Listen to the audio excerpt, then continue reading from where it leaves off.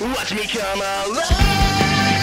Burn so bright that you'll go blind. You seem surprised that I'm still alive. I'm done holding back. This is the final attack. And now it all comes to black.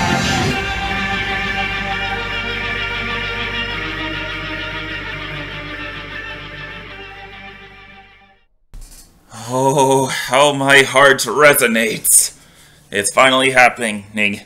Jotaro Kujo takes on his series' main inspiration, Kenshiro, A Fist of the North Star. This promises to be one manly and one crazy battle. Well, bizarre. Sorry. Ruined the pun. Let's check it out. Only 16 minutes?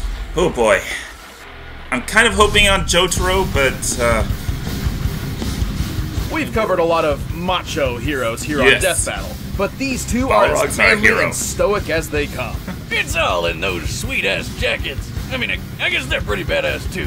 Jotaro Kujo, the delinquent turned hero from JoJo's Bizarre Adventure. And Kenshiro, the Wandering Fist of the North Star. He's Wiz and I'm Boomstick. And it's our job to analyze their weapons, armor, and skills to find out who would win a death battle. let's hope Star Platinum can resist Kenshiro's. As a teenager, Jotaro Kujo was a fairly infamous troublemaker. But you can just call him JoJo like his friends do.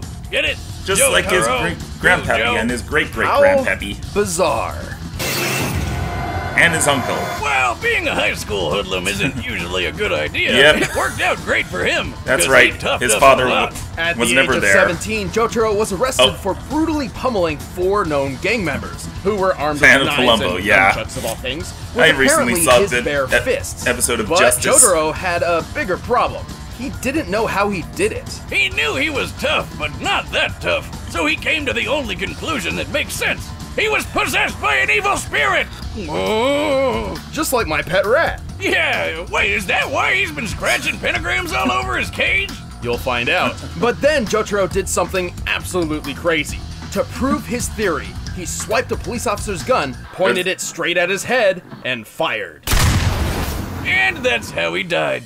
Just kidding, a third arm popped out of his body to stop the bullet, of course. This strange being attached to Jotaro wasn't an evil spirit at all. It's an entity physically generated by third Jotaro arm also himself grabbed the gun. and inherited through his bloodline. Yeah, lots of the JoJo family has them, including his granddad, Joseph. These beings are called stands, literally because they stand by you. Yet another music I guess reference. it's not wrong. It's so lame. Stands are powered by their user's life force. And turns out Jotaro's life force is supercharged because he's got one of the strongest stands of all. Back when stands were named after terror. Star Platinum has superhuman strength, speed, precision, and vision. Talented He can even photorealistic artist. phase through bodies and affect a person's inner organs. Plus, while Star Platinum can take a solid hit, most stands can only be damaged by other stands or stand users. So he's basically invincible unless he's fighting another stand? Exactly. In fact, unless you have a stand of your own, you wouldn't even be able to see Star Platinum. Oh great, so he's invincible and invisible. And when you combine all that with Jotaro's fighting skills and exceptional cleverness, they make a magnificent team. That's good, because Jotaro soon found out his family's old vampire nemesis was out to get him. Dio. With Star Platinum at his side, Jotaro didn't just stand up to Dio, he copied Dio's greatest ability, the Time Stop. With this new power, Star Platinum can freeze time everywhere for 5 seconds. He can do it multiple times, though it does need a sort of recharge between uses. Kinda like an ability cooldown in a video game, or me in the bedroom, ladies. But still, he can friggin' stop time! In Jotaro's case, he may be human, but he's strong enough to smash through stone and leap several stories. On the other hand, Star Platinum they're omitting the over heaven power. Sure. Technically he can because he can stop time or whatever, but he can't really move that fast normally, right? Well, maybe. Star Platinum has matched his speed with another stand called Silver Chariot. Silver Chariot previously defeated a different stand called Hanged Man. Long story short, Hangman moves between reflections at light speed, and Silver Chariot caught him in mid-movement. Granted, Silver Chariot had to use an elaborate plan to force Hangman into moving in a predictable direction. If Silver Chariot was truly faster than light, he wouldn't have needed to resort to such a plan. But the fact he caught Hangman at all is proof enough that he's at least close to light speed. So that means Or Star Platinum light speed is reaction, close to light maybe? speed too. And he's got the super strength to back up his super speed. He can lift a steamroller that's around 60 tons. He broke the top of this building off and threw it like a javelin. And then there's the time that he broke a giant monster lady's teeth that were harder than diamonds. The definition of hardness refers to an object's protection from scratches, but we could also compare this to pressure resistance, or the possibility of fracture through a diamond's cleavage. Not that kind of cleavage. The toughest diamonds break around 600 gigapascals. This means Star Platinum can clearly strike with a force equivalent to 3 million tons. Oh, okay. Turns out diamonds aren't that's forever when impressive Star enough. Platinum's around. 3 million What ton can this punches. guy do? Sounds like nobody could beat him. Maybe not, but unlike Stans, Jotaro isn't invincible or invisible. And whenever Jotaro is hurt, Star Platinum feels the same pain. Oh. In fact, when a stand user dies, so does their stand, and vice Yes. versa. Sure, Running away. but with a guy like Star That's gotta play Platinum into having his this. back, I don't think Jotaro has a whole lot to worry about. These two are one kick-ass duo. And stylish. Your receipt. Yeah. You can keep the freaking change. Yeah.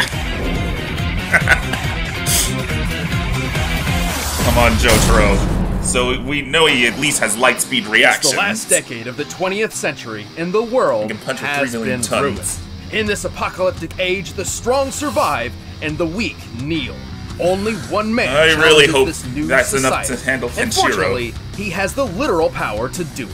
Kenshiro, Fist of the North Star. Like most important specifically protagonists, mentioned Kenshiro that he began can his affect journey to body parts greatness within. as a young orphan. Lucky for him, he eventually met Old Man Ryukin, who was a One pretty thing cool I'm most dude. worried about Ended up Kenshiro's adopting is- Kenshiro along with a few other kids. He was Muso also the Tensei. 63rd Densho, Let's see what they Don't got on shoot that. what? It's on safety. a grandmaster of an ancient Chinese martial art called Hokuto Shinken. While anyone can learn the basics of this dangerous fighting style, there can only ever be Big one Dipper. grandmaster for each generation. So that's what Kenshiro set out to be. And with patience, training, You and was plenty of shocked. muscle What? building, he was named the next successor of Hakuna Matashin. Too bad his adopted brother got pissed he wasn't chosen and killed Ryukin over it. Talk about a sore loser. With Hokuto Shinken mastered, Kenshiro can focus his energy into his strikes, effectively killing an opponent with a single blow to their pressure points. There are 708 malleable pressure points in the human body, and striking any of them can cause all sorts of effects. Stunning, blinding, healing, restoring memories, making people walk backward. But mostly, they just make people explode. Anyway, Override things their started motor looking pretty functions. great for Kenny. He even got engaged. But then nuclear Oh, war broke they've out and affected turned the vehicles. Earth into Mad Max land. Kenshiro's But does he have the fiancé power got to affect kidnapped, spirits and and this guy ghosts? used his knife fingers to draw a nifty Big Dipper on Kenshiro's chest. Like actually damage them. How is he not dead after that? Miraculously, Kenshiro survived and began his wayward journey, wandering the wasteland searching for revenge. And if we go by how many people he blew up, I'd say he got plenty Crush. of it. He Poke. really does leave a big mess behind. I Crush. can't even imagine what it must be like to clean up after one of his fights. Kenshiro had no problem killing hordes of baddies with moves like his bone-crushing fist, spilling wheel-exploding fist, and 100 crack fist. Huh, seeing him kill all these people 100 from the punches in inside out seconds. reminds me a lot of my ex-wife. How? Emotional. Tenryu whiz. Tok- Most you- of the time, his body explosions don't even happen right away, giving him plenty of time to explain to his foes how they're about to die, right before they explode. You think you can beat me with a finger? That finger struck the hidden vital point known as Gakuchu. There's no use fighting now. You're already dead. But Hakuna Matata isn't just for blowing up people. Sure, Kenshiro has developed a number of legendary techniques, such as the Tenryu Kokyuho. AKA the art of dragon's breathing. According to Kenshiro, this unlocks so that's the what the full short terror potential is. of his natural abilities, where a normal fighter would only use about 30%. He can utilize Toki, or his own natural ki, to perform numerous techniques. Most of these involve punching, of course, but he can also create mirage images of himself, sense other fighting auras, and fire ki-based projectiles to attack or defend Mirage from a auras distance. might not fool Star Platinum. And he can perform miracles, like making a mute girl speak. How the heck? But even that pales in comparison here we to go. Hokuto Shinken's ultimate technique, one which no previous Grandmaster ever unlocked, Muso Tensei. Only those who truly understand pain and loss can apply Muso Tensei. With it, Kenshiro draws upon his inner sadness to enter a state of nothingness. From here, he is impervious to attacks, essentially achieving intangibility. He also somehow connects to the souls of dead allies and rivals, and can even use their techniques. But it's not like he needs them. He's already crazy enough on his own. He smashed the bones of a giant with a single hand. How can Star broke a Platinum metal table conquer just by that? standing up, and hit a tank so hard it blew up. He's even strong enough to break a skyscraper in half. And then when it collapsed on top of him, he just walked through it. What a boss. Just the concrete in one floor of an average-sized skyscraper can weigh over 1,000 tons. You think that's tough? 3 million ton punches. And in lava! Lava! You know how hot lava is? Up to 2,000. Yeah, really freaking hot, that's what. And remember that tank?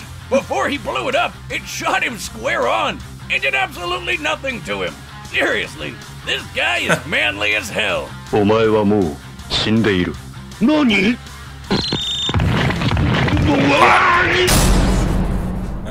All right, the Nothing on combatants his are weak- set. Let's end this debate Nothing once on and his for all. weaknesses. But first, these guys are so stylish, you Oh, know boy. they're rocking MeUndies. In a world really plagued worried. by despair, darkness, and terrible underwear, there's only one. Especially since Joseph is gonna be present. Yep. Dead dog? Of course.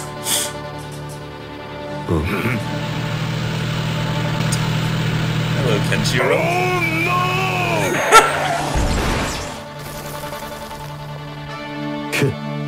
誰だおめえは。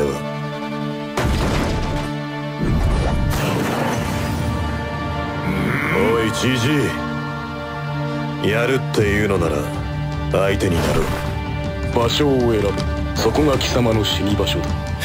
やっぱりお前は態度がでかいな。 Good luck, Jotaro! And of course, Star Platinum blocks the initial punch. Kenshiro can't see it at first, but with focus, he can. Jotaro dodges the initial attack.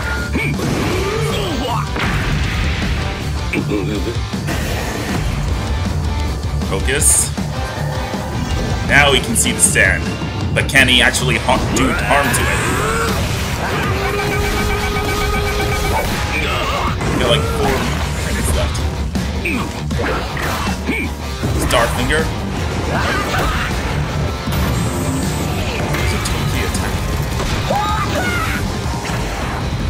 Just plowing through it. Oh. Who is he? Yep, Joseph's watching.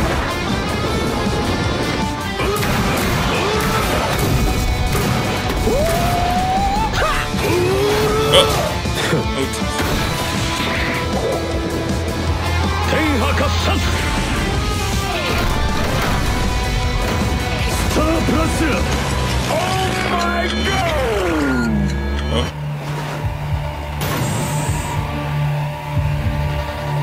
Oh. 時を止めた。 Oh, no. Jotaro, お前は no. もう死んでいる。 Uh-oh. Crap. Uh-oh. Nope. Crappy. Well, R.I.P. Son of a bitch! Yeah, I was afraid of that. やれやれ。 Whoa, wait, what just happened?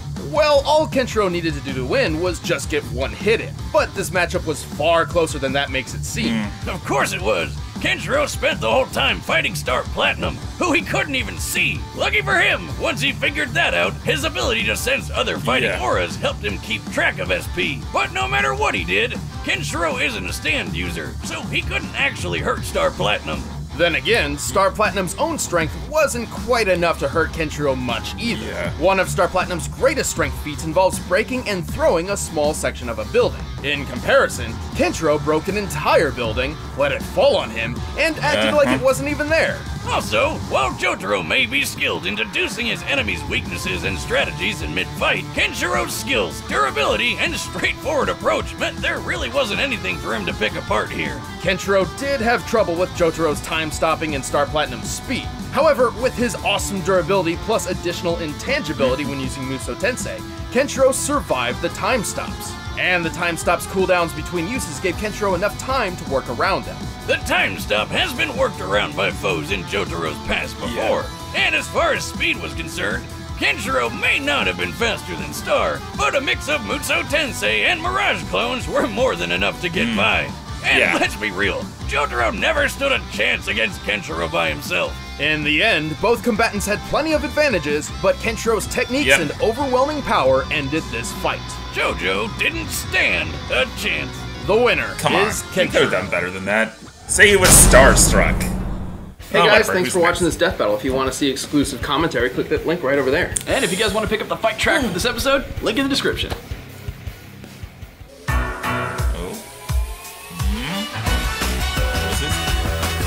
Crash? Spyro? It's happening! Crash versus Spyro. That's next. Haha. Well, okay, I admit I was wrong. Oh, right. Ultimately, Muso Tensei did win out. So, that's fine though. Ultimately, it was still a fun fight. And I'll see you next time when Crash and Spyro duke it out. See you then!